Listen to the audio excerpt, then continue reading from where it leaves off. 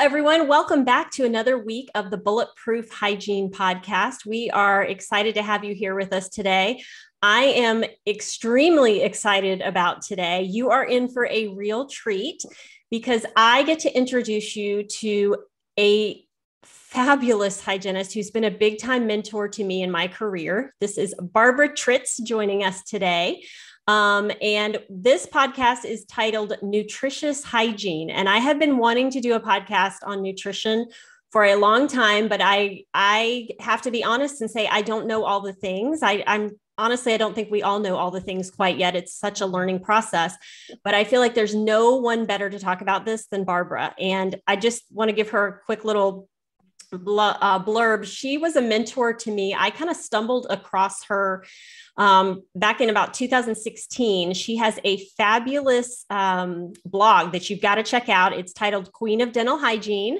And I had just kind of started digging and reading some of her articles, and I saw that she used a microscope, and I was like, whoa, that is next level. That makes so much sense to me. I want to do that. And I reached out to her, and she was so fabulous. We had multiple phone conversations. She sent me videos, emailed back and forth, checked in on me, and she really helped me get set up with using a microscope in my practice. And it really changed the trajectory of my career and my passion for hygiene. So I am super, super excited to introduce you to her today. And I want to give you just a little bit of background. So Barbara has definitely carved some pathways to healing, and she uses non-surgical approaches to periodontal therapy. She's been doing this for more than 3 decades. She is a compassionate and skilled practitioner. She has emerged as a preeminent expert in the use of microscopy technology, salivary diagnostics, air polishers, lasers, and perioscopy for evaluating, diagnosing, and treating oral disease and systemic connectivity. Her life-saving approach to clinical care has been the impetus for numerous awards and invitations to speak across the world. And in 2019, she received the Hugh Freedy ADHA Master Clinician Award. That is a big deal. She is a 2-time recipient of the Orcos Award from PerioProtect, as you guys know I'm a big, big fan of. Along with contributing incredible insight and powerful messages of holistic healing, she is a prolific writer, having authored more than 100 articles on her blog, queenofdentalhygiene.net. Check it out. It is so informative, and it's a wellspring. So, Barbara, thank you so much for joining us today. We are so excited to have you. Well, thank you for the invitation, Charissa. I am honored to be with you and your listeners today. So I hope I can impart my pearls of dental wisdom. Yes. I want to see dental hygiene change from a scrape and polish and pumice pushing to the real healers that we really are, because we have magic in our hands, but we have to know how to use it. Correct.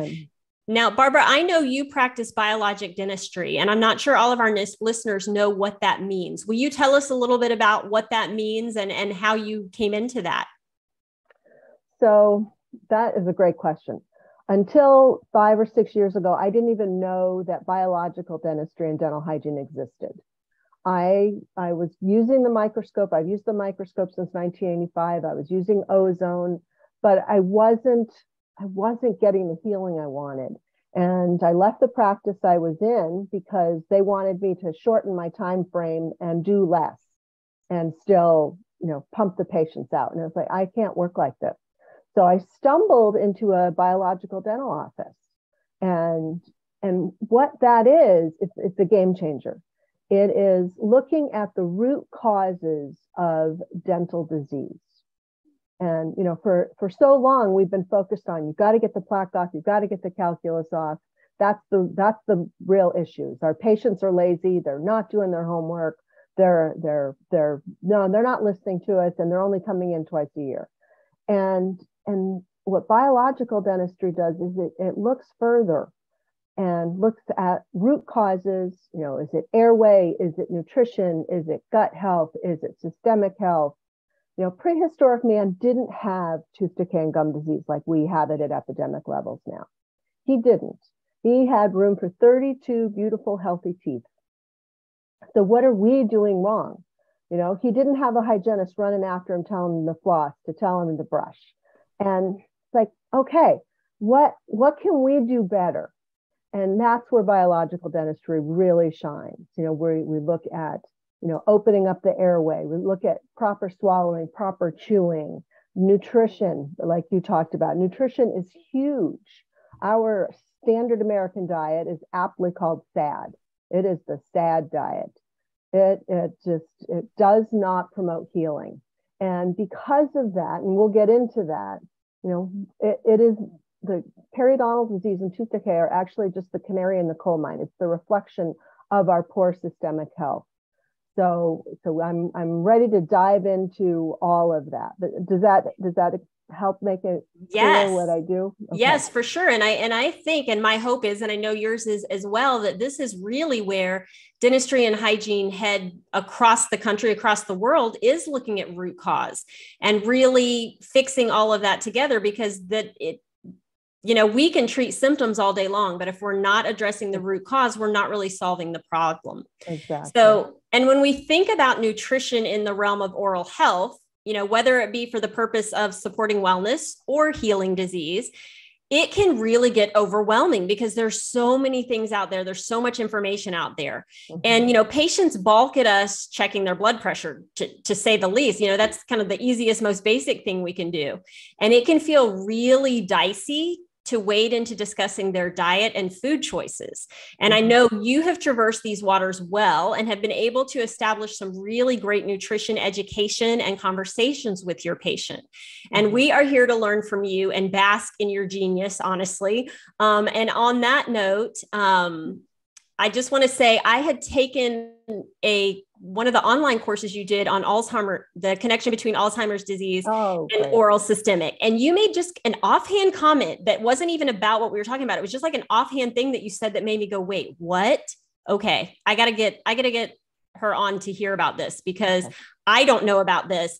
And you were talking about how your patients that are deficient in vitamin A are more prone to decay. So I was like, okay, I got to know more about this, and I can't just keep it to myself. I have to have her on.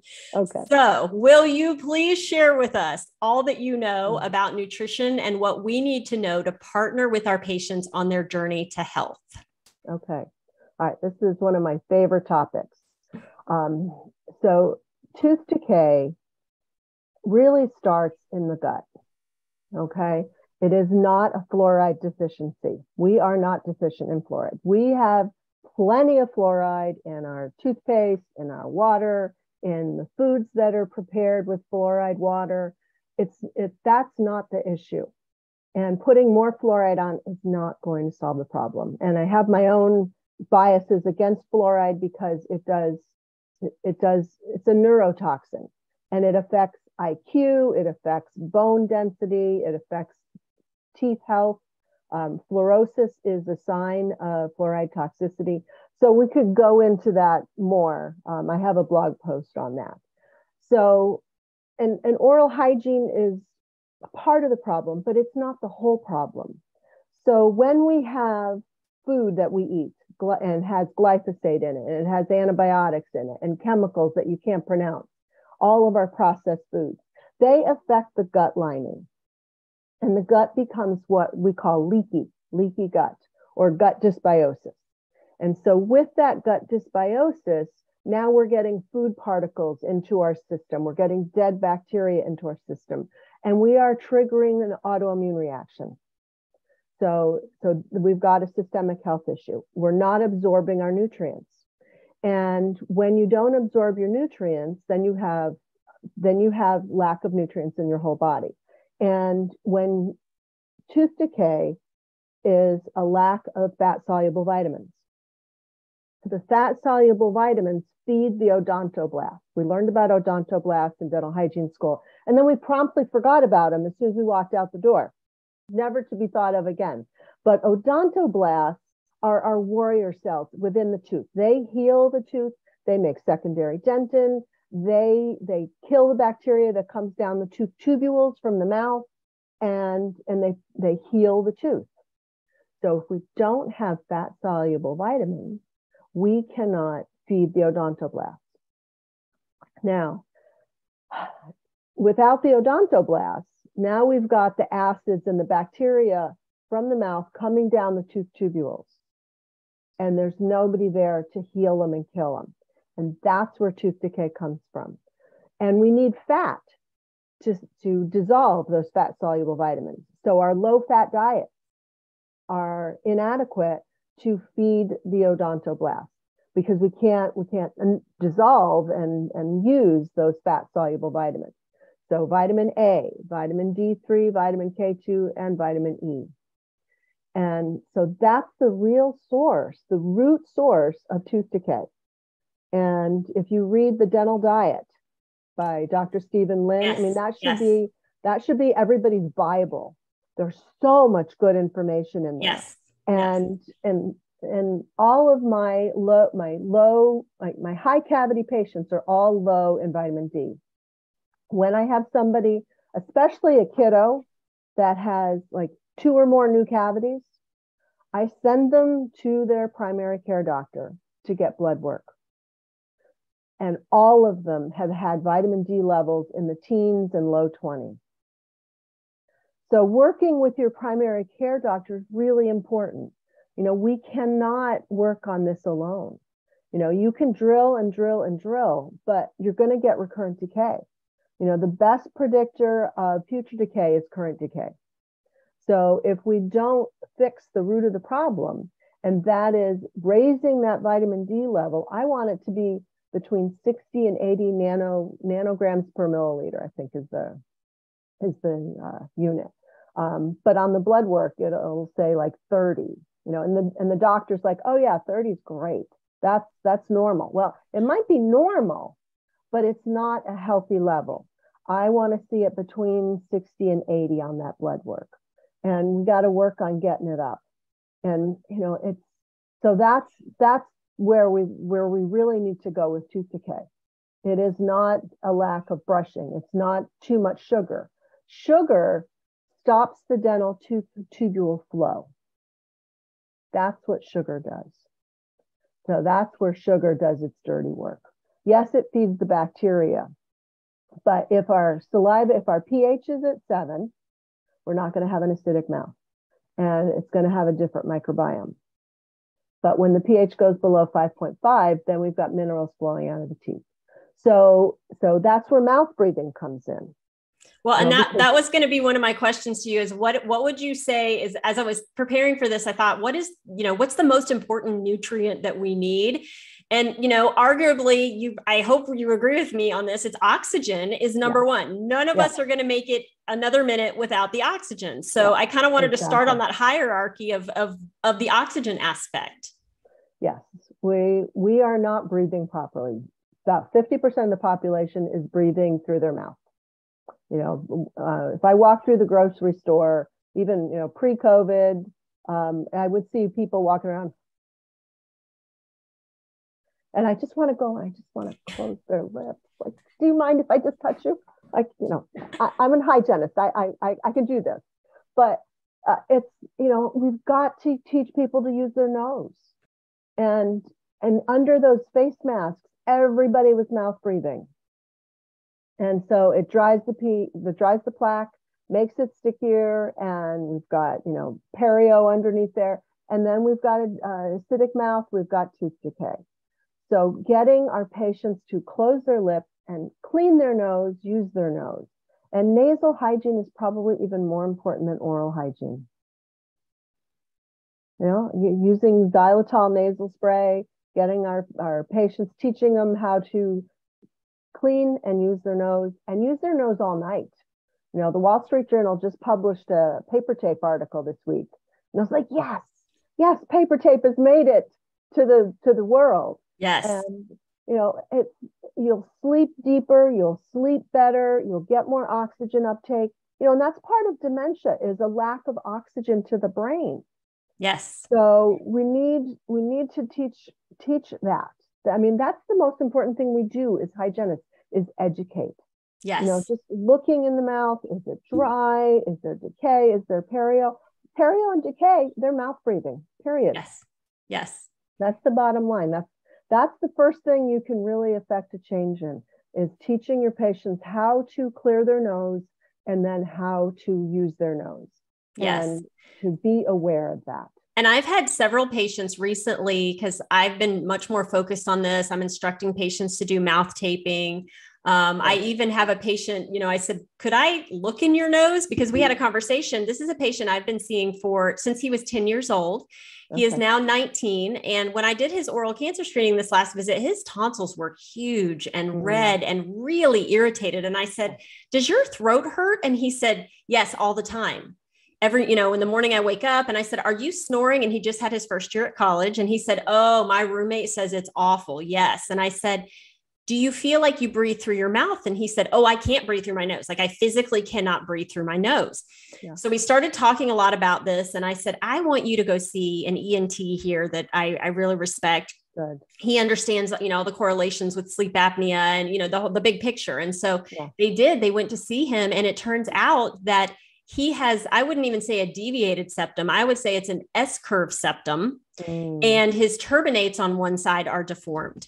So he is scheduled for reconstructive surgery in a few months. And I'm so excited for him on what's going to be coming his way for the rest of his life. But I've had so many patients. I had another patient, she had surgery to kind of create more space and correct sleep apnea. And I said, did you ever do a follow-up sleep study to see if that was effective for you? And she said, no, I didn't. And I said, let's just start with some mouth taping and see what happens. And she emailed me the next day and she said, I had to rip that tape off within minutes last night. I can't breathe through my nose. And I said, okay, you got to go back to the drawing board. But this didn't resolve it for you. And we were just at a football game with my son last week. And just like you at the grocery store, I'm looking around and I said to my husband, I'm like, I keep wanting to go say something to parents. Like you need to take your child and have them evaluated, because you can see it everywhere. Yeah. And especially if we catch it early, like in the 3 to 4 year old, then they're going to have straight teeth, and they're going to be healthier. They're going to be smarter. Our kids that mouth breathe, you can drop their IQ up to 15 points. Yes. Yes. So, for parents, this is huge. Yes. And as you know, and I want you to speak to this, because I know this is something that you've been really talking a lot about lately, but, oxygen is kind of the game starter. But what leads next to, and what we really have to consider when we are mouth breathing and we're not nasal breathing, is the nitric oxide aspect of it and how important that is. So talk to us about that. Okay. So nitric oxide opens up our blood vessels, and that's how we heal. So we cannot heal without nitric oxide. And we make nitric oxide in our paranasal sinuses. So that's number one. We have to nasal breathe. All our mouth breathers, they're making 0 nitric oxide. So all those cute baby pictures of all those, sleeping babies with their mouth open, their brain is affected, because without that nitric oxide, they're not healthy. And our babies' brains grow at 1% a day for the first 3 months. So no nitric oxide, that little sweetheart is not growing their brain properly. And our patients, our perio patients, they cannot heal without nitric oxide. Now, we also make nitric oxide with the food we eat. So leafy greens and beets and supplements. And so we eat that food, it goes through our digestive system, and then it comes, and I want to say it's nitrates, but there's a whole chemical reaction there. Yes. And that comes out in our saliva. And what's in the saliva mixes with the good bacteria on the back of our tongue. And that's how we also swallow and get more nitric oxide. So when we use antibacterial mouthwash, we kill all of the bacteria. And there are research studies out that talk about that antibacterial mouthwashes raise blood pressure. Yes. Because the nitric oxide is not being made. Yes. So, we're trying to do good, but yet now we're creating more problems. Right. And I'm to understand, you do nitric oxide testing on your patients, correct? I do. I do. I have nitric oxide test strips, and for my perio patients, and all my new patients. and Yes. I want to know what their nitric oxide level is. And then I show them mine. Yes. Because I want to inspire them. Because when I first started learning about nitric oxide, at the beginning of COVID, because we all did a gazillion CE courses there, and I just fell off my chair when I learned about nitric oxide. Why didn't I know about this? And that's part of, you know, my biological world, is looking beyond oral hygiene. It's what can I do to help my patients heal? And so testing myself, I was at the white end of the scale, and now I'm at the hot pink end. And so I can show the patients, okay, this is where I want you to be. And it's diet, it's nasal breathing, and you can do this. And you can't heal your perio, your gum infection, until we get this up. And it's an easy test. It's, you know, I do it right there when I take the pH of the patient. Yeah. So we do the little spit on 2 little tabs, and boom. And it's just so eye-opening for the patient. Yes. The things that they can do immediately to help themselves heal. And we're going to get to this topic a little bit later, but while we're talking about nitric oxide, I wanted to get your thoughts on, you know, a lot of us now are starting to use some good oral probiotics to help patients have that good, healthy commissal bacteria in their mouths. But my understanding is if their nitric oxide is low, those probiotics aren't always going to do a whole lot for them. They've got to build that up to be able to really use those properly. That is correct. And we also need to heal the gut, because otherwise we're putting those bacteria right into our gut and into our bloodstream. So it's probiotics, yes, but we've got to heal all the pieces. Yeah, for sure. So talk to me, you mentioned gut health. Let's talk about that, because we know studies are showing 70% of our immune system lies in our gut. We have all these patients that are sick that we are trying to help heal with all that we know to do. And you know, I want to hop back for 1 second to what you said. I feel like my patients are looking at me with the craziest faces now that I'm saying, you know, tell me what you're doing. I always ask every patient, tell me how you're taking care of your mouth at home. Yeah. You know, and you know, what are you using a mouth rinse? You know, are you flossing? Are you using a water pick? Tell me all the things. And then when they tell me they're using a mouthwash, I say, well, what are you using? You know, and it's typically Listerine or a Crest. And I say, I know you're going to think I'm crazy because I'm a hygienist. Please stop using that. When it says it kills 99.9% of the bacteria, that's true. And it's killing off all the good that you need. Yeah. So, you know, that's a big conversation to have. One other thing that I want to add is there's a lot of research showing that antacids are a big issue with decreasing nitric oxide production and having a good, healthy gut. So talk to me a little bit about that. Well, yeah, we need that acidic environment in the gut. And with all of these, I mean, Prilosec, OTC, and all of those antacids, they're like right up there in the top 10 of medications people are taking. Yes. And so without that acidic environment, we can't digest our food, period. And then we're not getting the nutrients. And so maybe we're getting short-term healing. I'm not going to call it healing, but short-term relief, but long-term systemic issues. Yes. Not absorbing and not having the adequate nutrition. So yes, you know, that's where, you know, the medical community has fallen down by relying on drugs, pharmaceuticals, when we really need to get back to good nutrition. I mean, that's what it comes down to, is really, you know, food that is food. Right. Food, one item, you know, an apple or an orange, or, you know, instead of a box with chemicals in it and such an acidic, you know, nutrients that are just, or they're not nutrients. They're I call them Frankenfood, actually. Yeah. Yeah. So yeah. I love the phrase, if it comes from a box, it will put you in a box. Yes. Yes. Perfect. I love that. I'm going to borrow that. So on the gut health front, you know, let's just be honest. Both of us have been hygienists for a long time. It gets overwhelming to think I'm going to see, and I know you've changed your paradigm. So this is why I love talking to you about this, but for the average hygienist that's listening today, their mentality is, I have an hour with this patient. Yeah. They're running late. I got to take x-rays. I have to go through their medical history. They're going to tell me all about their vacation. They don't want it. They just came for their cleaning. They don't want to hear about all this. where do I even start? How do I talk to them about gut health? Because that is so important to supporting everything else. Yeah. So how do you have that conversation with patients when you know they're in dysbiosis? Well, I mean, that's a great question. And for years and years and years, I was on the hour clock too. And the good thing that came out of COVID is we have 90 minutes a patient now. And because I'm in a little different clientele, these people already see their naturopath. They already have nutrients. They take more supplements than I do. And so they're already engaged. So I do have a leg up there because they have great diets.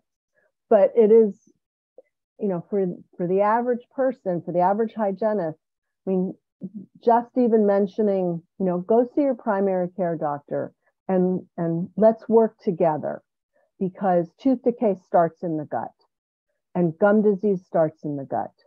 So let your doctor know that you have a gum infection, that your gums are bleeding, because if your gums are bleeding, your arteries are leaky, your gut is leaky, your brain is leaky.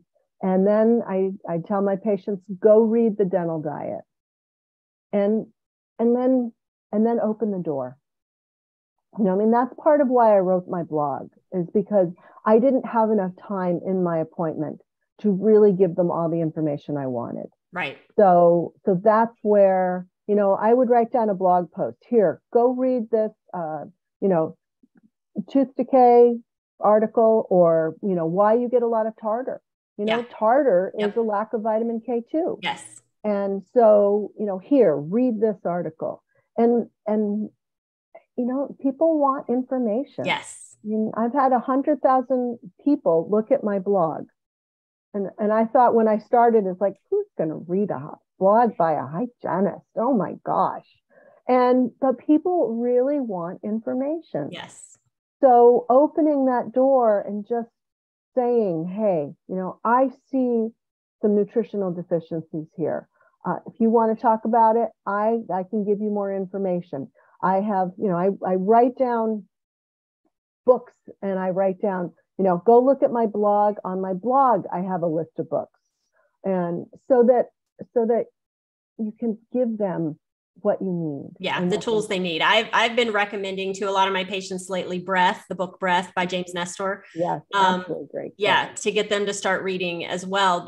And I think what I've come to is, we hold this very unique space as hygienists where our patients do love and trust us. And it is a journey. You're not going to walk in one day and just fix everything for them. No. And I'm finding that for myself, as I'm feeling like hygiene is shifting so much, and we're understanding so much more right now, that I almost feel like I'm in a brand new career.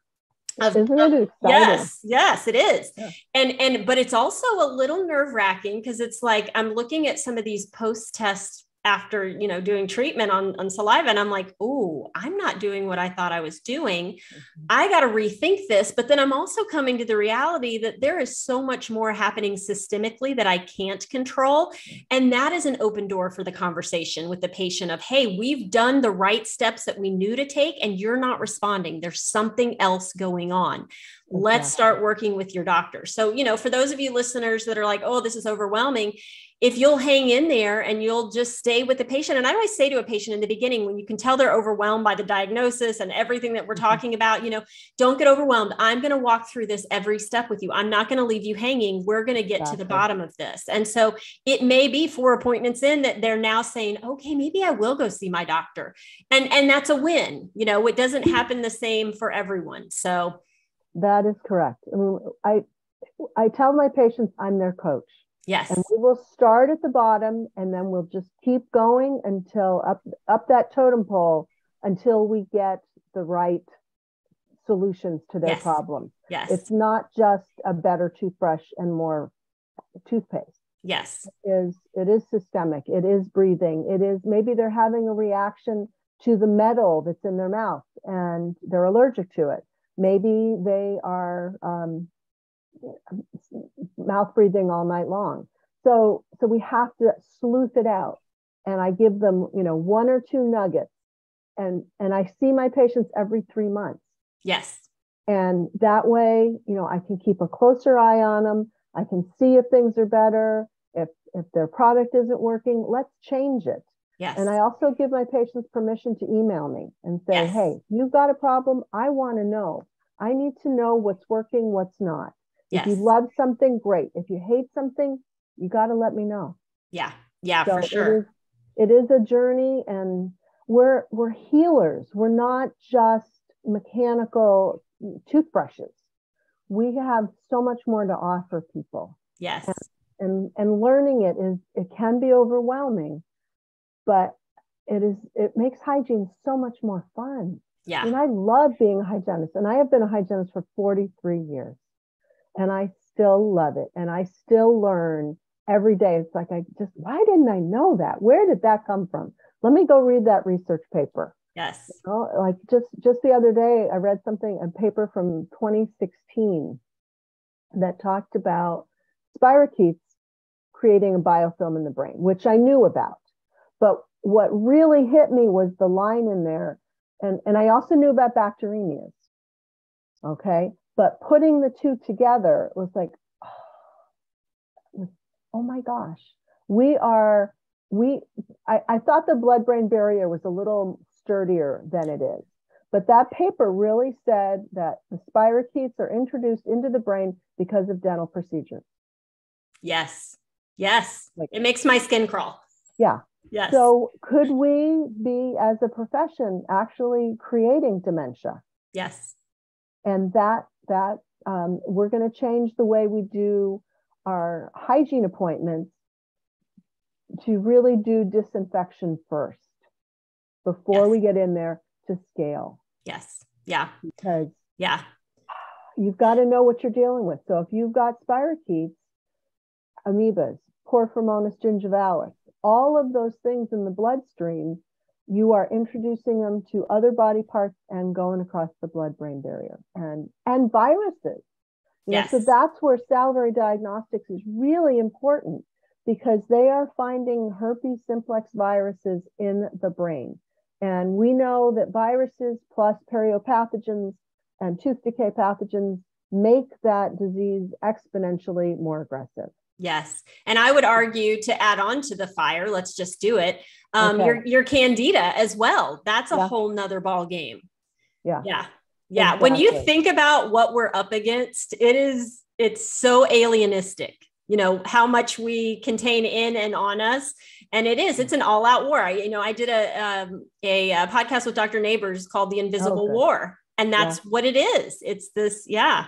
So that's where I love salivary testing. That's where I love microscopy, to be able to actually see what we're up against. And I think there's so much value in that for patient education, because when they can see it with their own eyes, that's when they're like, okay, what are we going to do? Yeah, exactly. They buy into it. Yes. And it's not even a hard sell. Yes. It is, you show them what's in there. If it's teeming with spirochetes, or their kiddos are teeming with spirochetes, that's their first question, is how do we get rid of this? Yes. Because I've also got the research right there next to the microscope showing, dementia and heart attacks and stroke and rheumatoid arthritis and low birth weight stillbirth, all of those things. So, if they've got any question, there's the research right there. Yeah. And then my schedule is so packed until November. We're bringing another hygienist on, because people want to be healthy. Yes.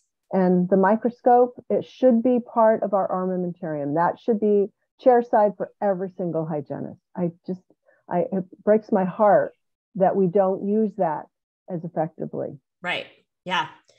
So I want to hop back to gut health here. So obviously, nutrition, diet is a big part of that. And I know you and I both know this, but I wanted to talk a little bit about how big of a role fiber plays in gut health. And people don't realize that, because people just think, oh, I'll just take a probiotic and, that'll, the same mentality we have with just systemic health is I'll just take a pill, I'll take, but let's talk a little bit about what you know about fiber when it comes to gut health. Yeah. Well, fiber, yes. We don't eat enough fiber. We get between, I think, 8 and 12 grams of fiber a day. And we should have, for women, we should have like 25 grams of fiber. And I think men is 35 grams of fiber. Yes. And so fiber is really important. It is part of what we do to heal. Yeah, it's what feeds our good, healthy gut bacteria. Yeah. Yeah, that's what they feed on. So if they're not getting that, they die off, and then the bad stuff takes over. Yeah. Yeah. Exactly. Yeah. And it comes back to oxygen, it comes back to nutrition, and then gut health is the result. So when you see a patient and, obviously, like you said, you have this beautiful relationship with physicians as well, and you're co-treating patients. How are you guys addressing gut health and gut dysbiosis? Do you recommend probiotics to your patients? I'll recommend oral probiotics. Okay. The Progia, I actually kind of let the primary care doctors, our naturopath, kind of guide that. Okay. And, I just tell the patient, go see your doctor. Okay. Let's find out if you're sensitive to foods. Let's find out if you have leaky gut, and then heal that. One of the things that they can do to heal it is bone broth. Yes. Just something simple as bone broth, but then also get rid of sugar, get rid of, processed foods. I walk into the grocery store now. It's like, what can I eat? Right. I can eat the periphery. Yep. And I stay away from anything in a box. Yep. And I stay away from anything that I can't pronounce. Right. So I'm reading labels. So I got to get my reading glasses out when I'm in the grocery store. But just having a healthier diet has made all the difference. Yes. One of the things that I listened to Dr. Uchi Odiatu. Mm-hmm. Yes, he's been on several times with us as well. Oh my gosh, he's wonderful. And one of the things he said that changed my life was an avocado a day will change your life. Yes. And so just getting that fiber from one avocado, you're at 10 grams of fiber for your day already. Yep. Boom. Yep. And I know there's some research coming out too that's talking about sunlight for GI health. Yes. Yes. We need vitamin D. We cannot heal without vitamin D. So, and D3 also needs K2, and it needs magnesium, and it needs vitamin A. So just a good overall diet. Yes. Exactly. Do you ever recommend supplementation on top of diet, or do you again leave that more to the functional medicine doctor? For the most part, I leave it to the functional medicine doctor. But I do have in the office D3K2 liposomal supplements. Okay. So that they can leave with that today. I don't see a problem with, if they've got decay, if they've got perio, I want them to start taking it right away. Got it. So, but I want them to go also and just see how much they need. Yeah. Yeah. Are they absorbing it? And do they have the gene that keeps them from absorbing it? So that's where the doctor really, we need to have a team. We can't work in a silo. Yeah. So I wanted to talk a little bit about, because this is something that I think we don't think about very much, but it plays so much into all of this, is chewing our food. Okay. So this is now my myofunctional therapy hat on. So, we don't teach our patients how to use their teeth. And we need to chew our food until it is soupy. And until I became a myofunctional therapist, I didn't know I was chewing incorrectly. I was circle chewing. I'd chew on one side, and then I'd move it to the other side. And then I'd move it back to the other side. What we need to do is, number one, take smaller bites, and then put it in our mouth, break it in two, and chew it evenly on both sides. And chew at least 20, 30, 40 times, so that we're the first stage of digestion. So if we're only chewing 6 times, then we're chunking our food down. We're making our gut work extra hard. We're not getting our nutrients, and we're causing constipation. We're causing diarrhea. We're not absorbing our food and nutrients. So our patients that only have teeth on one side, they're not using their muscles properly, and then they're causing jaw joint issues. And so chewing, excellent question. Yeah, I don't think most of us think about that contributing to nutrition, but that's such a huge part of it. It is. So we talked about fat soluble vitamins for preventing decay. Is that really the only thing we need to know on that front?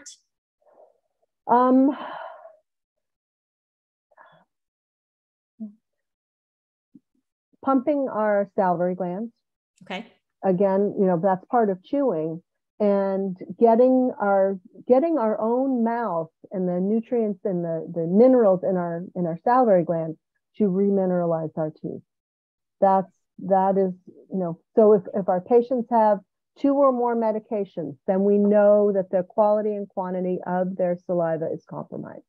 And so getting them to chew, one of the things I use for that is the Myo Munchie. It is a silicone mouthpiece, and they put it in their mouth and they just gently chew it. So we're pumping that parotid gland. So we're getting those nutrients for tooth decay and getting, that's the perfect remineralization agent. Putting extra minerals on, okay, that's great, but they're in there for what, 10 minutes? Whereas our saliva is there 24/7. Yes. So teaching our patients, again, how to keep their lips together, chew, and pump the parotid gland. Awesome. So, talk to me about, because I know you said you not only test for nitric oxide, but you test pH of the mouth. So talk to me about what you do when you see that the pH is off. All right. If they have an acidic mouth, most of the people have a pH of between 5.5 and 6.25. I want the pH between 6.8 and 7.2. That's where it needs to be when they wake up in the morning, in the middle of the day, I want it there. I want it sitting there. When the pH goes below 5.5, then we have demineralization, and we're not getting the benefits of the saliva. So I have my patients test first thing in the morning before they get out of bed. I tell them, take a little pH diary for a day or 2, and let's just see what you do throughout the day. Before you eat breakfast, after you eat breakfast, before you have your coffee, after you have your coffee or your latte. And then let's just keep that in mind as we work to remineralize you. And if they have an acidic mouth, I tell them, okay, no Listerine, no acidic mouthwashes, because that just drops the pH for another hour. It takes even if you drop the pH and then you keep your lips together, it still takes an hour to get the pH back up to 6.8, 7.2. Yes. So stop all of those acidic things. If you're going to do something acidic, in the bathroom, have a bottle of baking soda water. Yes. Yes. And just give it a shake. Every time you wash your hands, give a swoosh. Let's pop that pH up. It's an easy fix. I also like basic bites, so that before they go to bed, they take a basic bite and they chew it, let it melt in their mouth, and then go to sleep. And it's tasty. It's delicious. It raises the pH, remineralizes the teeth, and the xylitol changes that microbiome. So, products and, mouthwashes that have a neutral pH, great. But nothing, they should know the pH of every product you recommend your patients. Yes. Yes. And there's, you can pull that up. There's sheets of the pH. Yeah. So that's super interesting. And I'm going to just give you a little plug here. I've already said, go check Barbara out on queenofdentalhygiene.net, but she does have all of her products listed of what she recommends, all the books she recommends, all the different products. So if you're looking for something, if you're hearing this and you're like, ooh, that sounds curious, I want to do that, then go check her blog out, because you've got a fabulous website of all the things. So thank you. Yes, for Yeah. sure. let's talk about some great diet choices that we can recommend to our patients because, patients, again, like I said, this is kind of a touchy subject. People are emotionally attached to their foods. Yeah. For a lot of them, that is their happy place. And so when you start kind of talking about that, it can get a little uncomfortable and dicey. What are some food things that we can recommend that patients almost feel like, ooh, I can have that. That sounds good. Mm-hmm. What do you say on that front? So my favorite thing to recommend is chocolate. Yes. A little bit of dark chocolate actually prevents tooth decay. So I just did a blog post on that. Eat chocolate, prevent cavities. Hurrah. Yes. How can we beat that? Yes. Good healthy water, getting a water filter for the sink so that you're getting those chemicals out. That's a good investment. Foods that are foods, just one ingredient foods, excellent. The thing with sugar, it took me about a week. I mean, I didn't realize I was addicted to sugar until I listened to Dr. Uchi, and it's like, oh, but having that avocado satiated me, and I didn't crave sugar after that. So when we feed the good bacteria, then they don't get hungry for sugar. It's the bad bacteria that are saying, hey, send down that Snickers bar, send down sugar, send down, food that comfort food. And so it's the bacteria talking to the brain, and you think that you have a sweet tooth when what you're really doing is feeding the bad bacteria. Right. They have taken over. They are the third brain. Yes.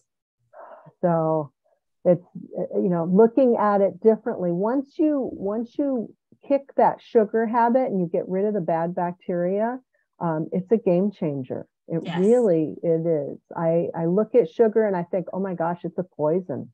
It is. It's toxin for sure. Yeah. It's just driving inflammation throughout our entire body. Exactly. And how can we win as hygienists unless we address the whole body and that systemic link and that inflammation? Again, otherwise we're just playing whack-a-hole dentistry. Yes. That's what I call it. Yes. I don't know if you recommend this, but I've talked to patients about making a shift over, because one of the big questions I ask obviously is, I do ask about nutrition. What are you eating? What are you drinking? Mm-hmm. What are you drinking is a very important question these days because there's a lot of chemicals and sugar and acids going in, through the liquids. I am a big proponent of green tea. Okay. I don't put anything in it. Sometimes I might put a little xylitol, but mainly green tea. I understand there's a lot of research showing that those tannins are very good for us as well. Exactly. Yeah. Yeah. And I think that's one of the reasons chocolate is such a good thing as well, is it contains those tannins also. Mm-hmm. Yeah. And then there is pretty substantial research showing that cheese actually can play into decay prevention. And you mentioned earlier, fats. We need fats. Yeah. So cheese contains the fat, but it also contains a lot of the good healthy bacteria. So that's something to consider as well. Exactly. So yes, you've got, nutrition. This is great. There's just so much to know. In my next life, I want to be a functional nutritionist as well. I mean, that would be the perfect mix. I mean, I wish I were 30 years younger because, now that I know, it's taken me 40 plus years to get here. It's like, oh, I need that information. Yes. What we learned in hygiene school was the tip of the iceberg. And, and I was in the dark ages. It was just sugar. Stop eating sugar. Yes. Yes. Well, but, because people are addicted to it, it's like, how do you tell them to stop eating sugar? Yes. And that's where, that avocado it was the light bulb moment went off for me. It's like, oh, now I don't crave sugar. And if I'm hungry, I'll eat an avocado with a little salt. And it's like, yes, that satiates me and that calms that sugar craving and eliminates it. Yes. Yes. Well, what you just said, I hope the listeners heard what you just said. This has been a 40-year journey for you. Mm-hmm. It didn't happen overnight. You didn't walk out of hygiene school and know it all and were able to say, oh, good, we're there. And the way that our world is changing and growing and technology is happening and the research is happening, we will never arrive. And again, I think, there's part of me that's like, oh, that's discouraging because I'm never going to have all the things, but it's also exciting because it means I'm never going to get bored. There's always something new to learn and grow toward. So I just want to point out, Barbara's story is so amazing and she's come so far and she knows so much and she's making such an impact, not only on her patients, but in the dental world, really. And, I've had many other guests on the show, Dr. Uche is one of them, Dr. Whit Wilkerson, Dr. Tom Neighbors. I've had a lot of people we are all of that like mind of it's a process and it's a growth. So for our listeners listening today, I really want you to hear that, you may take a nugget away today, and that's great because that's the next step. So don't feel, I think what happens is we get overwhelmed and then we get paralyzed and we hear all the things and it's like, oh my gosh, I can't do all that. Okay, I'm going to do nothing. But take what you hear today, even if it's just a small nugget, and start there. And then once you feel good about that, take the next bite. And, it's the, how do you eat the elephant one bite at a time and then I think community is such a huge part of it because we learn so much from each other and we hear analogies that people use and different, like you said, I want to go back now. I want to start nitric oxide testing, and pH testing. Why not? That's so easy and inexpensive and such a great way to help educate patients and really get to the root of things. So I just think I wanted to point that out because I just think, for the listeners that are like, oh, this is so much. No, just start with what makes sense to you and then take that forward. Exactly. And incorporate a piece at a time until you get comfortable with it. Keep learning. There's so many great books out there and, just start in one and work your way through. And then, incorporate salivary diagnostics. That's probably the key thing. Yes. Know what you're dealing with. And it doesn't cost us anything. And it gives us, it makes us medical people because that's what we are. Yes. And so having those test results, looking to see what we're dealing with, and it brings it home to the patient too. Yes. And it also allows us to really customize care, which I think in the era we're in right now, patients really appreciate that. Yeah. They get it. They understand. Yeah. And they want something more. They're searching. Yes. So as we wrap up, I want to just make sure that we touched all our bases. Is there anything we left out? Is there anything else you want to share? Asking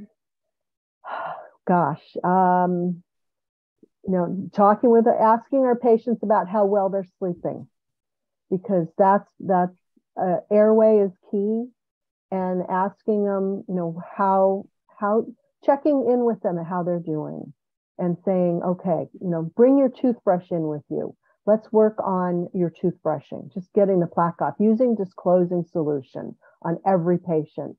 I use an air polisher, the guided biofilm therapy, if that's a game changer. And then ozone, because that penetrates the biofilm and kills the bacteria so that I'm not introducing that into the blood system. I know not every office has that, but you can get ozone oil. And putting ozone oil on your instrument as you're scaling, you're disinfecting. So you're reducing that bacteremia. So just some nuggets there to consider. Yeah, I love it. So I've mentioned your blog, Queen of Dental Hygiene. Go check it out. But where else can we find you?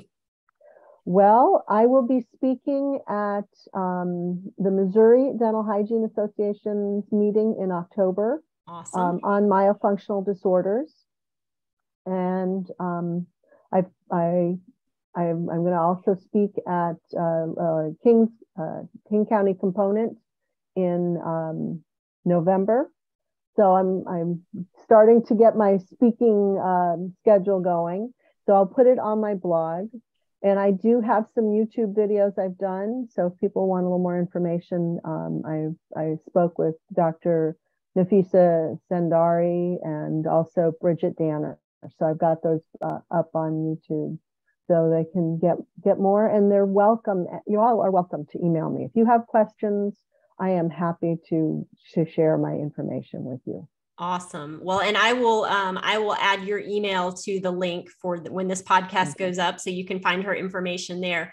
But Barbara, I really, really appreciate your time, not just today, but the investment you've made over the years and the passion you have for this. And the fact that even when it gets overwhelming, you don't just sit down and quit trying. You just say, okay, let's figure this out. Well, yes. Oh my gosh. I feel like want to prevent dementia. Yes. That is so important. Yes. Oh my gosh. Well, thank you for being a pioneer in our profession. Thank you for being a personal mentor to me. It's my honor. Yes. And on that note, I just want to remind you listeners, if you have not yet come to join our mighty network, that is the place where we can all learn and grow and collaborate together. So you may have some questions today after this. Come join the Mighty Network and ask them. I'm going to be honest, I might not know the answer, but someone in the community might. And that's the whole point of this, is we've got to do this together. So it is a free app you download, search Bulletproof Hygiene, and come join and let's chat. But Barbara, thank you so much again. And I hope we're going to see you in the near future. Well, thank you. I hope so too. I want to get the word out. So yes. Thank you for this opportunity. Absolutely. Bye-bye, everybody. Have a great week.